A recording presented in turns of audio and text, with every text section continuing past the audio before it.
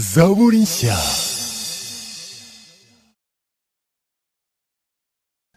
Haleluya.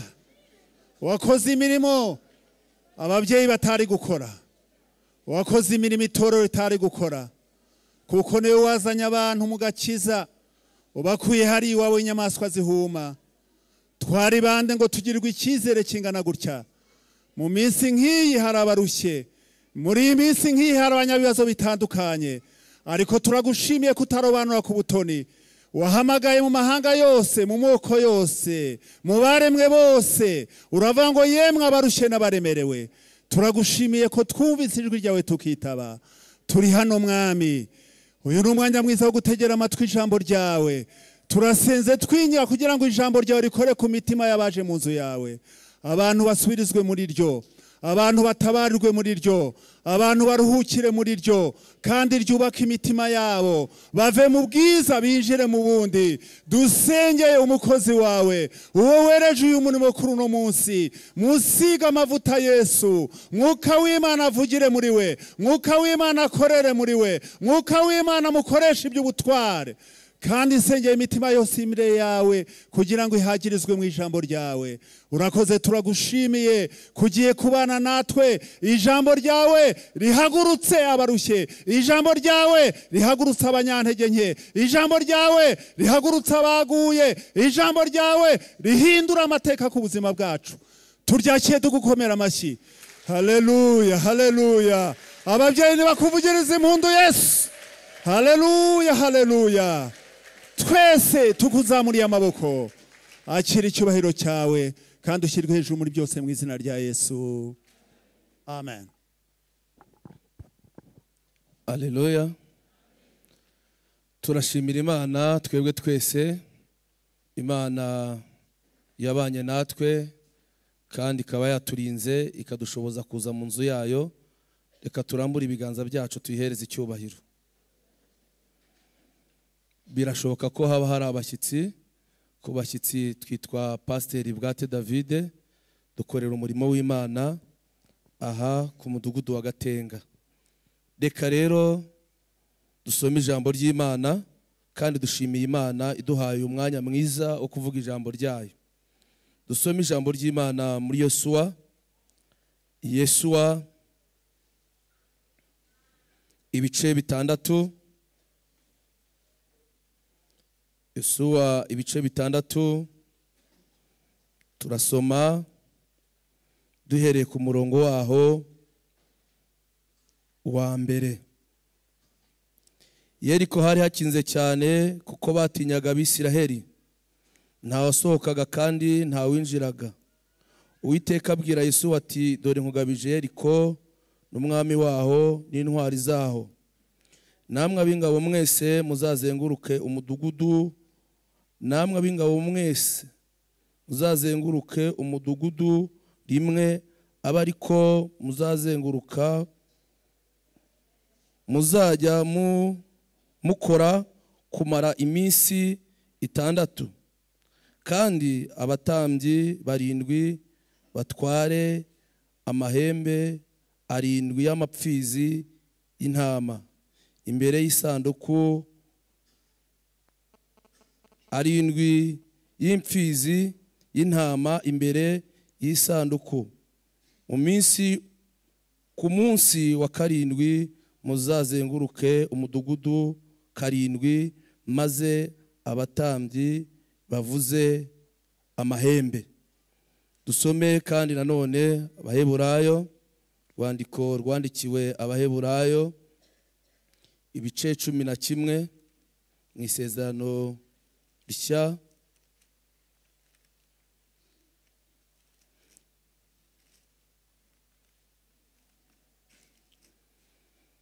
Ibice 11 ku murongo wa 30. Kwizera niko kwatumye inkike z'amabuye z'Yeriko ziriduka bamaze kuzizenguruka iminsi 7. Twakire neza ijambo ry'Imana. Tugiye kuganira ku ntwaro enye Abisiraheli bakoresheje kugira ngo batsinde urugamba rukomeye bari bafite rwari ruri imbere yabo. dusomye aya magambo y'Imana muri kino gitabo cyitiriwe Yesuwa, sobanura ngo Uwiteka arakiza. Yesuwa niwe musimbura wa Mose akura Abisiraheli mu butayu bajya i Kanani. Ntago byari byoroheye Yesuwa gusimbura Mose. Mose yari umugabo w'amateka, yakoranye n'Imana imirimo ikomeye, kandi Imana yamuhaye n'inkoni yakoreshaga ibitangaza. Nk'uko Imana rero yabibwiye Mose, imubwira ko igihugu baharanira atazakijyamo ariko azakirebesha amaso. Igihe kigeze rero bageze kuri Yorodani, Imana icyura umugaragu wayo Mose, umuyobozi w'urugendo. Mose akimara kugenda, Abisiraheli bagize ibibazo bikomeye cyane. Bari bamwizeyeho ubushobozi, kandi koko nibyo, Imana yabanaga nawe ku manywa na nijoro. Ariko Imana ishima ko Yesuwa wamufashaga imirimo ari ukomezanya n'ubwoko bwa Isiraheli. Imana izagukoresha iragutegura, kandi iyo yaguteguye iguha n'imbaraga, ikaguha n'ubushobozi. Imana ibwira Yesuwa amagambo meza kandi amagambo akomeye. Iramubwira ngo uko nabanaga na Mose, haleluya, niko nzabana nawe. Iryo jambo Imana yabwiye Yesuwa ryaramukomeje kandi rimubera igisubizo. Ariko Yesuwa yumvishije iryo jambo araryizera.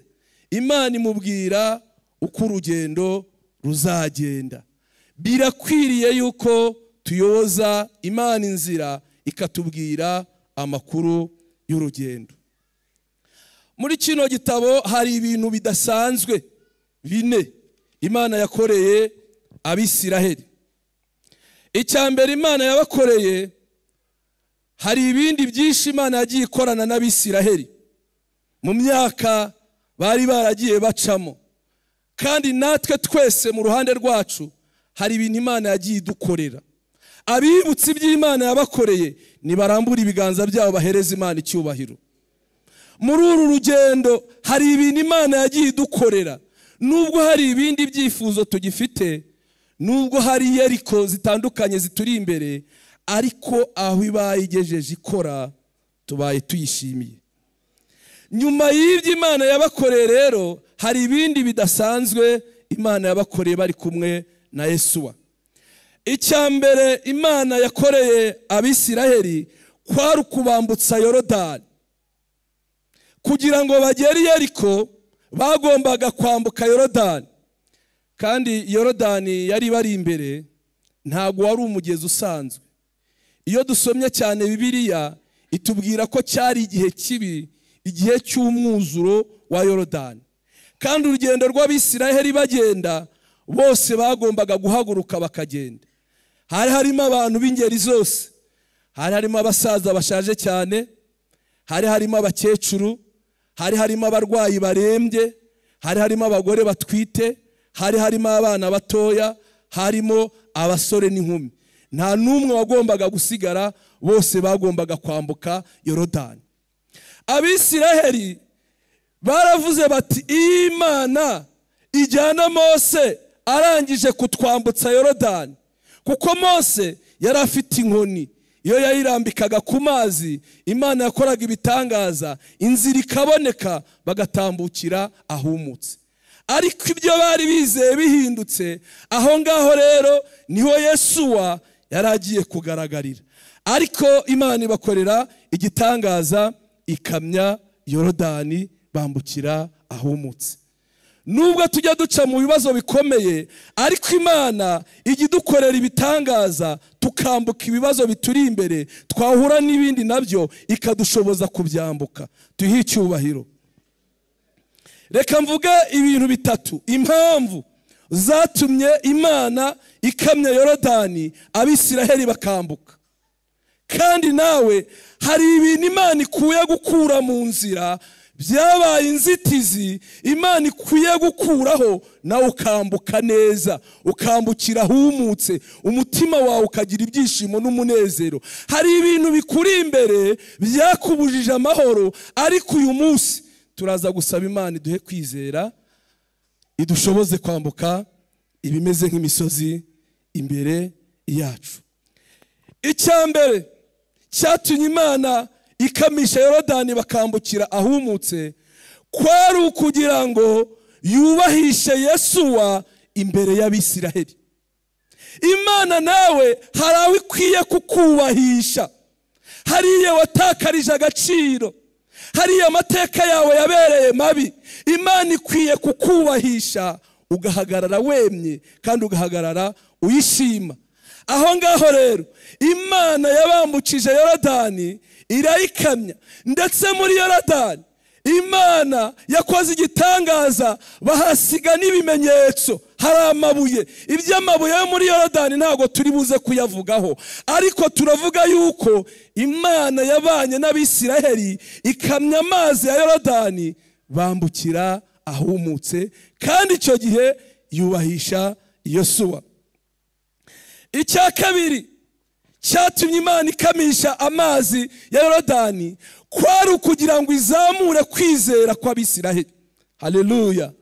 Imana yabanye nabo bari mu butayu, bongerere bayigirire icyizere, bamenye ko nubwo Mose atagihari ariko Imana yihari. Amen. Hari ubuzima tugeramo tukareba imbere n'inyuma tukabura ibisubizo, ariko ndashaka kukumenyesha ko hariya waburiye ibisubizo Imana iba ihari. Icya gatatu cyatumye Imana ikamisha Yorodani, kwari ukugira ngo itere ubwoba Abiyeriko. Abiyeriko iyo barebaga Abisiraheli babategaga ibintu bibiri.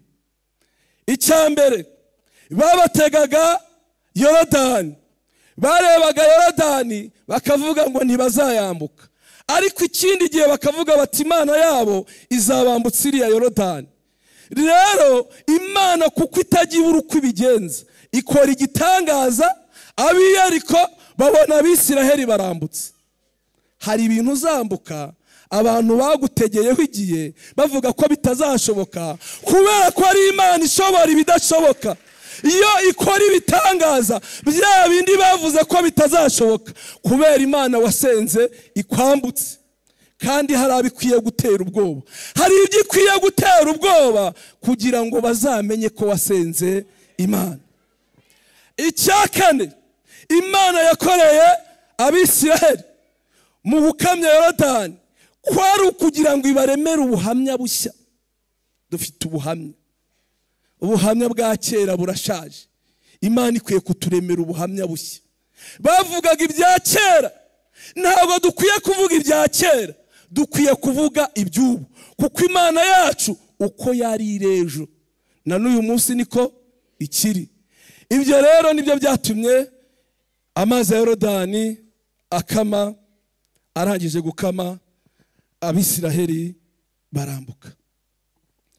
Reka tuvuga kuri za ntwaro enye zatumye Yeriko ivaho, kandi buri wese afite Yeriko ye mu ruhande rwe. Yeriko yari igoye Abisiraheli kwireba kwayo byonyine. Yeriko yari ndende. Iyo abigisha tuvuga kuri Yeriko tuyivugaho mu buryo butandukanye, ariko iyo dusomye Bibiliya iratubwira ngo Yeriko yari ndende kandi Yeriko yari ngari, uburebure bwayo n'ubugari bwayo, kuko batinyaga Abisiraheli.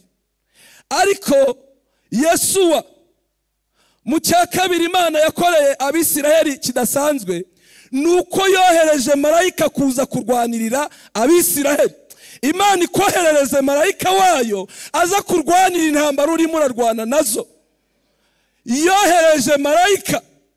Yesuwa ngo ari Yeriko arimo arayizenguruka, ngo yubuye amaso ngo abone umugabo. Ngo abonye umugabo aramubaza ngo mbese wa mugabo we, uri uwo mu bacu cyangwa uri uwo mu banzi bacu, uri uwo mu babisha wacu? Kuko ari marayika. Buryo twahagaze neza Imana itwoherereza abamarayika baza kuturwanirira. Aramubwira ngo hoya, ntago ndi umubisha wanyu kandi nta nubwo ndi uwo mu banyu, ahubwo nje nonaha. Haleluya! Ahubwo nje nonaha kubera ingabo z'Uwiteka. Tuhereze icyubahiro. Iyo tugeze mu rugamba rudasanzwe, ariko urugamba turimo dushyigikiwe n'Imana, igitwoherereza marayika. Kuko bari bageze ahakomeye, bageze kuri Yeriko, kandi yagombaga kuvaho. Imana yohereje marayika waje kurwanira Abisiraheli. Imana ikoherereze marayika wayo. Icya gatatu Imana yabakoreye nanone nicyo kubakuriraho Yeriko. Nawe Yeriko yawe uyu munsi Imana yayikuraho. Iyikureho mu izina rya Yesu. Ntabwo Yeriko yari yoroshye, ariko ahangaha Imana yabakuriyeho Yeriko. Icya kane kidasanzwe Imana yakoreye Abisiraheli muri icyo gihe ni uguhagarika izuba barimo bararwana. Yesuwa Imana imuhagarikira izuba barwana ari ku manywa birangira ari kare. Nawe Imana ikurwanirire ku manywa, nibwire itakurwanirire ngo ikuneshereze. Ni Imana y'amateka. Imana twizeye ifite imbaraga ikurwanirire. Izuba ryarahagaze rirahagarara. Rirahagarara bararwana baranesha. Nawe Imana ikurwanirire. Reka rero tuvuge kuri izi ntwaro enye Abisiraheli bakoresheje bakanesha. Intwaro ya mbere, iyo dusomye ahangaha muri Yesuwa ibice 5, tugahera ku murongo wa 8 tukageza ku murongo wa 9, tuhasanga intwaro bakoresheje ni intwaro yo kwemera. Bakwemera by'Imana ibabwiye, kwemera gukebwa. Imana yabwiye Yesuwa ngo ajyana Abisiraheli, namara kubajyana bakebe bose bakebwe, kandi babakebesha amabuye atyaye. Kuko ngo abenshi bari baraguye mu nzira, abari bagiye ku rugamba bari barimo bararwana, bari bakiri batoya batarakebwe. Rero ntabwo Imana yagutsindira urugamba utarakebwe. Gukebwa turabihuza no kwihana ibyaha. Ibuye rityaye ni bya byaha bikomeye, bya bindi dukunda, wemera ukabireka kubera Imana. Imana rero ibwira Yesuwa ko bagomba gukebwa. Bemera gukebwa, ariko barangije no gukebwa ngo batinda mu ihema nyuma yo gukebwa.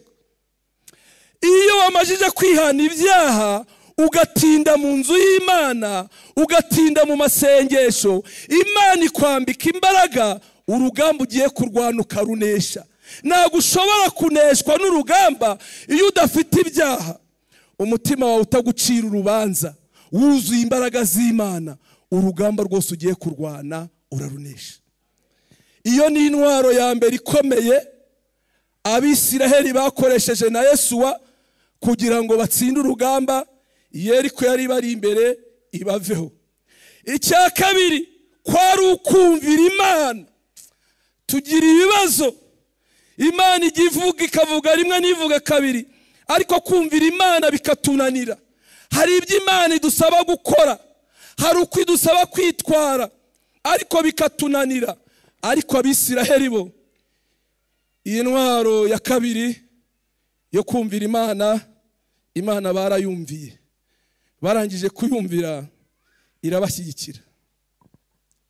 Intwaro ya gatatu ni intwaro yo guceceka. Ahangaha mu bice 6 ku murongo wa 9 ku murongo wa 10 hari amabwiriza bahawe bigendanye no kumvira. Iyo wumviye Imana ibyigutegetse ukabikora, nayo iragushyigikira. Mu rugamba rwabo barwanaga bahawe amabwiriza. Ibwiriza bahawe rikomeye ryari ryo kuzenguruka bacecetse. Bakazenguruka iminsi 6 ku munsi wa karindwi bakazenguruka inshuro 7. Guceceka. Impamvu yo kugira ngo baceceke nuko iyo abantu barimo baravuga bacanana intege, ugaca intege mugenzi wawe nawe akaguca intege. Ntabwo byari byoroshye kuzenguruka Yeriko nta yindi ntwaro ufite. Ahangaha twasomye ko abatambyi bari bafite amahembe y'imfizi. Amahembe nta nubwo ari nibuye, ariko ibintu bigaragara nk'ibidasobanutse, ibyo ngibyo imbere y'Imana irabikoresha bigakora ibintu bikomeye. Bazengurutse umunsi wa mbere, Yeriko ikomeza kuba Yeriko. Bazenguruka umunsi wa kabiri, ntihagira icyahinduka kuri Yeriko. Bazenguruka gatatu, bazenguruka kane, bazenguruka gatanu, ndetse bazenguruka gatandatu, basigaje umunsi umwe ngo Yeriko iveho. Wowe umajije kuzenguruka kangahe? Ikibazo si ukuzenguruka, ahubwo ikibazo ni induru, n'urusaku dufite mu kuzenguruka. Urusaku dufite, induru tuvuza, amagambo tuvugira mu rugendo, tugenda tuvuga, tugenda tunegurana, tugenda ugaca intege mugenzi wawe, ukazenguruka rimwe. Bari kugera ku munsi wa gatatu, umwe akabwira mugenzi we ngo do na hamwe harasaduka twisubirireyo, ariko bemera kumvira Imana, bemera kuzenguruka bacecetse. Ceceka mu kigeragezo, ceceka mu kibazo. Yeriko yawe koko irakomeye, urareba ukabura inzira, urabona bikomeye. Hari igihe kimwe nahuye n'ikibazo, nanjye urusaku rurantera. Twari tumaze kubyara umwana wa kabiri, hashize iminsi 5 akazi nakoraga karahagarara. Naryama nkumva amajwi araje, amajwi akambwira ngo ndapfuye, ngo umwana azabaho gute, umudamu azabaho gute. Nanjye nkaba mvugije induru ngo Mana koko ngo ibi ni ibiki, si wowe wavuze ngo uranshyigikiye. Amagambo tuvuga mu bigeragezo nta kintu avuze, nta kintu bibwiye Imana. Imana igusabira gusaba guceceka ugatuza. Mu rusaku dufite ntago rushobora kudusubiriza ibibazo. Ndashaka kubwira abantu bamenye Imana yuko mu nzira duhura n'ibishaka kudusakurisha, ariko ibyo bishaka kudusakurisha ni ibishaka kuduca intege. Wowe kubyitaho, zenguruka. Icyo usabwa ni ukuzenguruka, kandi kibabaje hari abareka kuzenguruka igihe cyari kigeze, ibisubizo byari bije. Ceceka. Icyo gihe navugije induru, ariko Imana igiha imbaraga abantu bayo. Uzi ko Satani aza akakongorera, akubwira ngo ntuzabeho, akakubwira ngo birarangiye, ariko ikintu cyashoboje nuko ninjiye mu nzira yo gusenga. Nsenze Imana imikerekezo, imbwira ibyo nzakora, imbwira n'ibizakurikiraho, imbwira nuko bizagenda, ariko senga Imana numva mbabaye. Muri uwo mubabaro wawe reka kuvuga, reka no gutega amatwi ibyo bakubwira. Nutega amatwi uracika intege, nuvuga uracumura. Wowe ceceka, wowe kumva ibyo bakubwira. Icyo usabwa ni ukuzenguruka. Yeriko zirahari kandi ni nyinshi, ariko Imana iragusaba guceceka, niwumva ibyo bavuga, ahubwo wowe ukazenguruka. Abisirayeli iyi ntwaro barayikoresheje, barazenguruka, barongera baragaruka, barazenguruka kugeza ku nshuro Imana yari yababwiye. Komeza uzenguruke, nubwo induru ibaye nyinshi, nubwo urusaku rubaye rwinshi, ariko isaha y'Imana nigera, Yeriko imbere yawe, Imana izayikuraho. Intwaro ya nyuma bakoresheje ni intwaro yitwa kwizera. Iyi ntwaro yo kwizera abantu benshi ntago bajya bayizera ngo bayikoreshe, ariko intwaro yitwa kwizera ni intwaro ikomeye umuntu wese akwiye gukoresha akanesha. Haleluya, haleluya, intwaro yitwa kwizera. Iyi ntwaro yitwa kwizera umugabo witwa Dawidi yarayikoresheje ubwo yaragiye kurwana na Goliyati. Ntago ririya buye ryari kwicura ya Mufilisitiya. Dufite imbere yacu ibintu bimeze nk'imisozi, bimeze nk'ibibazo, ariko turimo turasabwa gutunga kwizera kuzuye kugira ngo tubashe kunesha. Dawidi yagize kwizera. Kwizera niko kwamushoboje kwiyumvamo yuko azarwana n'uriya Mufilisitiya, yamara kurwana nawe kandi akamunesha. Muri uko kwizera arimo arasenga Imana, Imana yaramushyigikiye, ateye ryabuye Imana irarishorera rigera ku Mufilisitiya utarakebwe, amateka yararangira. Imana iwe kwizera kuzuye. Iyi ntwaro yitwa kwizera Yesu yabibwiye intumwa ze, arazibwira ngo mugize kwizera kungana n'akabuto ka sinapi, mugize kwizera. Ikibazo kiriho ntabwo abantu bagitunze kwizera, ibintu byose babyumva nk'ibinyoma, niba bifate nk'ukuri, ariko Imana iradusaba gutunga kwizera kuzuye. Arababwira ngo mwabasha kubwira umusozi ukavaho wari uri ukimuka, tugize kugira gute? Kwizera. Bwira mugenzi wawe ngo Imana iguhe kwizera. Imana iduhe kwizera.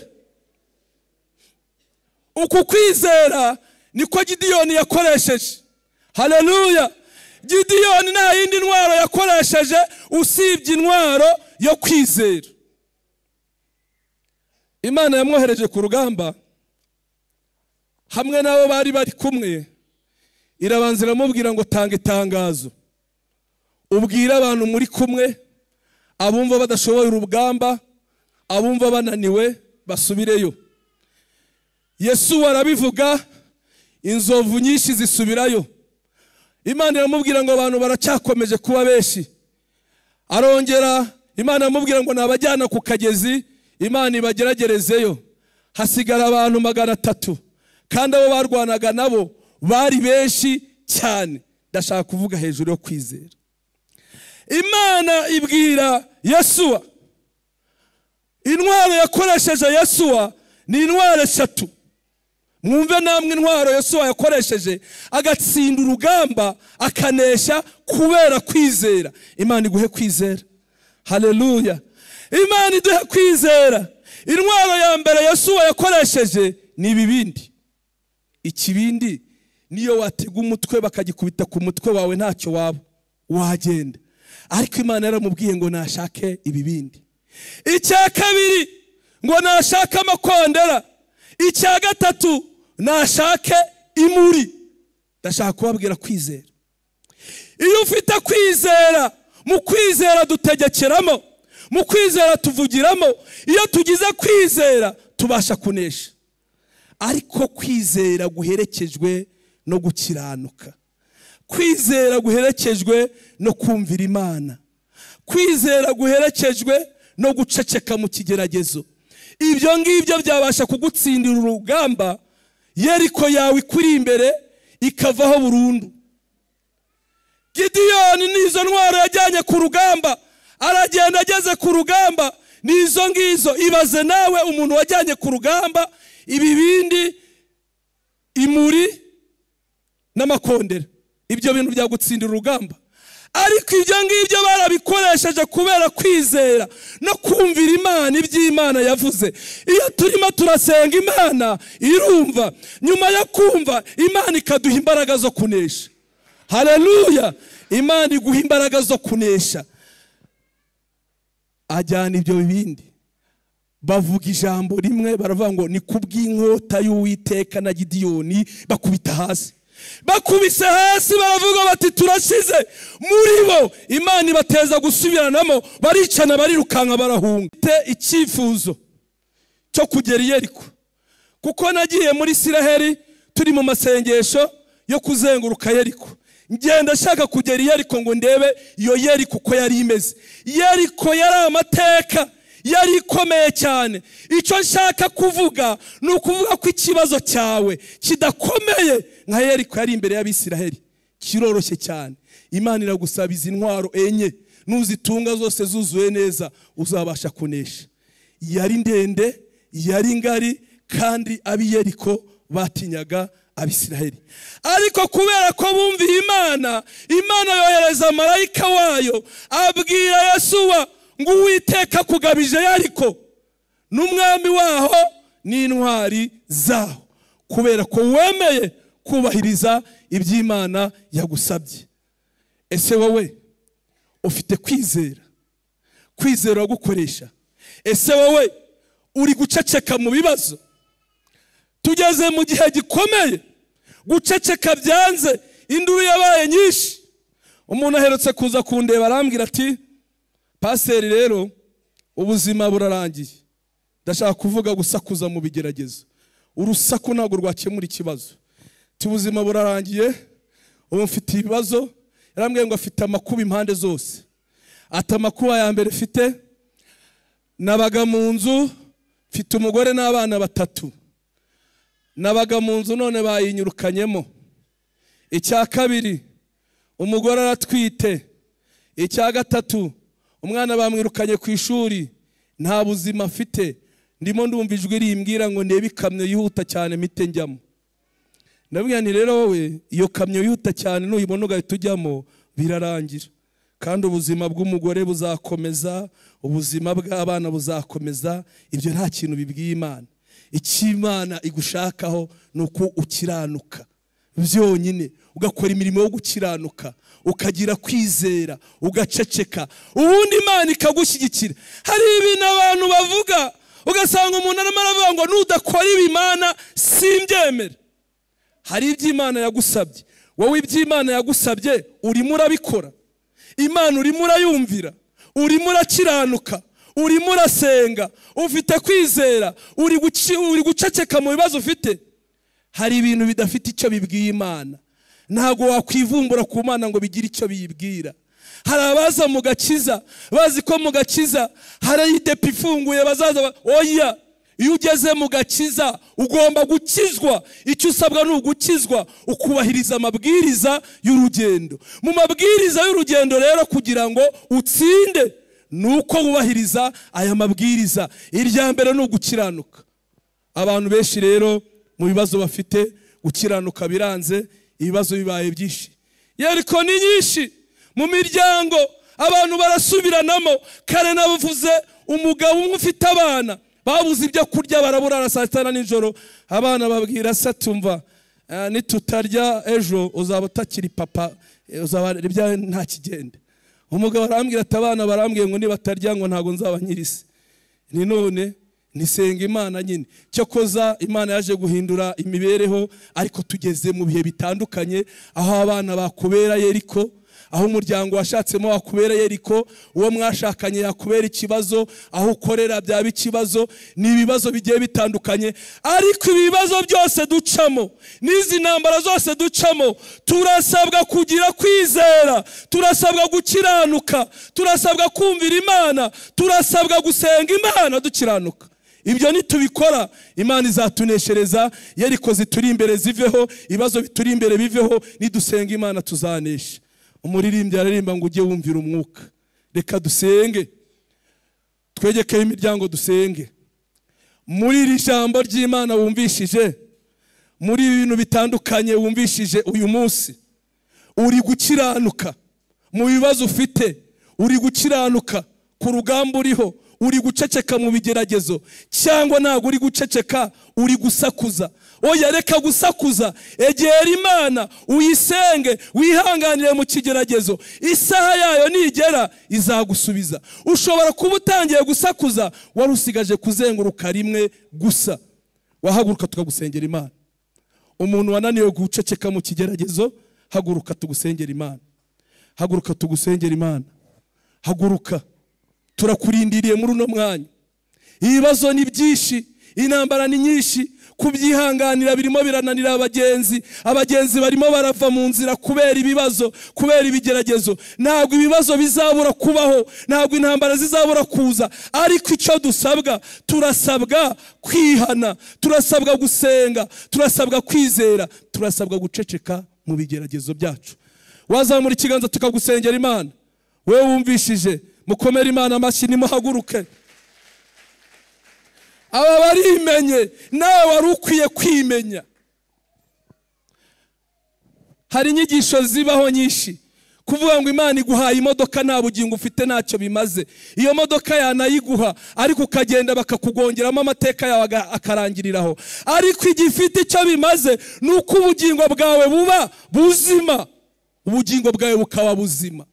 Tuzaririmbira Imana, tuzayibyinira, tuzayitambira, ariko Imana irashaka yuko tuzenguruka ducecetse, kandi irashaka ko tuyisenga twihanye nabya. Mutambuke muze, nimuze abakozi b'Imana babasengere. Nawe urabizi ko byakunaniye, ariko uyu munsi wari ugize amahirwe yo kumva ijambo ry'Imana. Nawe utarukijijwe, wowe n'ibibazo byawe ntawe ubivuga, ariko abakijijwe iyo bageze imbere y'Imana barabivuga, Imana ikabumva. N'umuntu utarakijije ushaka kwakira Yesu nk'umwami n'umukiza, nawe haguruka utambuke tugusengere. Niba warukijijwe akagwa akabivamo. Ubu nibwo butumwa bw'uyu munsi. Naho ibindi byo nibisanzwe, ariko Imana irashaka ko wihana. Imana irashaka ko wihana. Imana irashaka kusenga. Imana irashaka kuyumvira. Imana irashaka kuyikiranukira. Imana irashaka kuyizera. Reka dusabe Pasteur Kazimir bamwegereze mikrofone hariya asengere bariya. Ntabwo twihuse, banguka tugiye gusengera aba. Niturangiza kubasengera nanjye ndibuze gusenga Imana twese dufatikanyije, tuze guhaguruka dufite icyifuzo kimwe kivuga ngo Mana duhe kwizera kuzuye, kwizera kurabuze.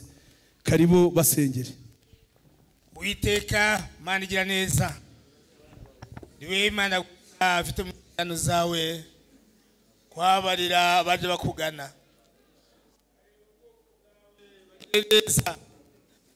Bapfukamye imbere y'abeza gutsindwa, batsindisha ryawe, ariko barari kugira ngo batsindishirize.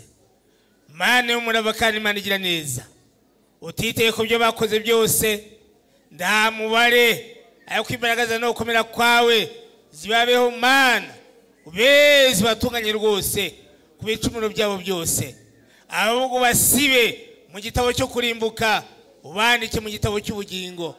Imbaraga no gukomera kwawe zibe kuri bo, barindire muri ino si y'umwijima. Imbaraga no gukomera kwawe zibashorere, kandi bazabone iherezo ryiza ry'abakiranutsi, ubwo uzabaje gutwara itorero ryawe. Bezesha amaso wavuye mu izina rya Yesu Kristo, ubagira bera, batangiye urugendo, ubakomeze Mana, zabarinde ibintu by'urucantege. Imbaraga no gukomera kwawe ziyeze biyongera munsi kundi, bajyava mu bwiza bajya mu bundi. Ushimire kugeneza kwa ngaho bana nabo, ni mu izina rya Yesu, amen. Reka twese duhaguruke dufatikanye icyifuzo cyo kubwira Imana ngo duhe kwizera kuzuye. Turagukeneye, ukeneye kwizera. Bariya barabafasha, ariko abandi nimuhaguruke dusenga Imana. Ugiye kwisengera, reka dusenga Imana. Mana ishobora byose, ntabwo ushobora guteranyiriza abantu bawe ubusa. Hari impamvu yo kuduteranya gutya, kandi ni impamvu yo kumva icyo dushakaho. Iri teraniro buri wese turamusengeye, duhe kwizera. Dore kwizera kwabaye gukeya turirwanirira. Hakwizera bose birwaniriye, hakwizera abagabo, hakwizera ababyeyi, hakwizera bano basore n'abakobwa. Buri wese uhagurukiye imbere yawe mu kwizera. Tubonye ko kwizera harimo ibisubizo by'ibyifuzo byacu. Kwizera harimo ibisubizo by'ibibazo dutunze. Duhe kwizera data guhagije. Turagushimiye. Dusengeye abarwayi, dusengeye abarwaje, abari kwa muganga turabasengeye, abarwariye mu ngo turabasengeye, abarahangana nabo turabasengeye, kandi dusengeye n'ibyifuzo byose bitandukanye buri wese musubirize kwifuza bye kwe. Turagushimiye Mana, tugushimiye ko twumvishije, tugukomeye mu mashyi. Ayo mashyi nayo tuguhaye yo kugushimira. Gira neza buri wese, ibyo byose tubisabye